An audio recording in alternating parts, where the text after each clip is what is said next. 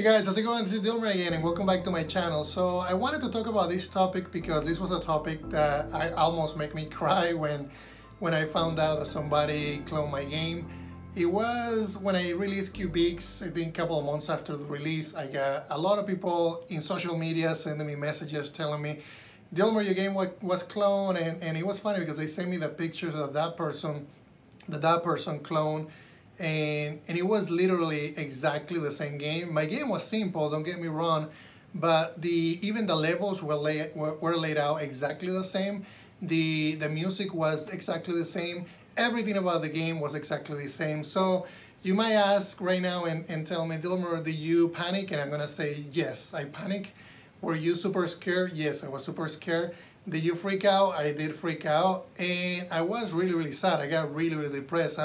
I'm smiling right now, and the reason why I'm smiling right now is because that happened so many times for every one of the games that I release.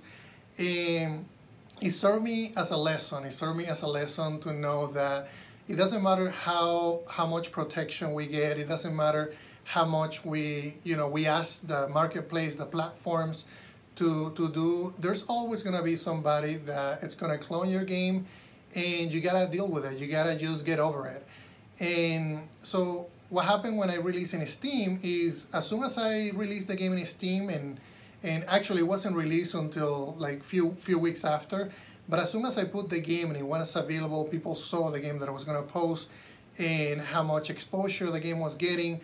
I started to get a couple of clones, and the games were just exactly the same. So I was able to get a few of those games out, and the way that I did that is I contacted Steam, I talked to the customer support, I sent them a screenshot, and they asked me for a lot of information about my studio, when did I originally release the game, and they removed some of those games out, but there was one that I couldn't get removed, and what happened with that one is they actually did a counter complaint, and the reason why his didn't get removed is because he did a counter complaint.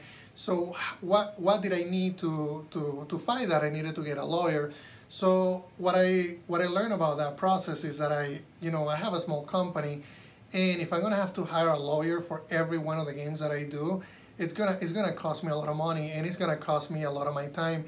So nowadays what I do is I just I know that people are gonna do it.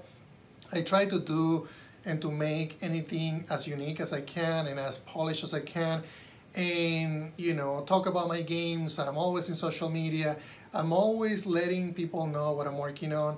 Not only I do it just to get exposure, but I also do it so people know what I'm working on, and if something else comes out, somebody else tries to clone one of the things that I'm doing, then somehow people are gonna link back the original creator. So I hope this was helpful, guys. I know this was short, but I really needed to get this out and let everybody know, everybody that it's actually has the same concerns that I went through. And lastly, I want to tell you, like, as soon as you get a game clone, you're gonna be sad, you're gonna be down. But now when it happens, it's actually something good. I'm actually, I get flattered because people are cloning my creations, people are cloning what I create. So in some ways, it's a good thing. I know it is bad because they're gonna be, they're cloning your baby in a way. But at the same time, it's a good thing. It's a good thing. So, once you get something cloned, that must be something good that you're doing. So don't get sad about it. Don't get depressed. It's actually a good thing that people are cloning your games. So thank you again, guys. I hope this was helpful. If you have any questions, let me know through the comments. Thank you, guys.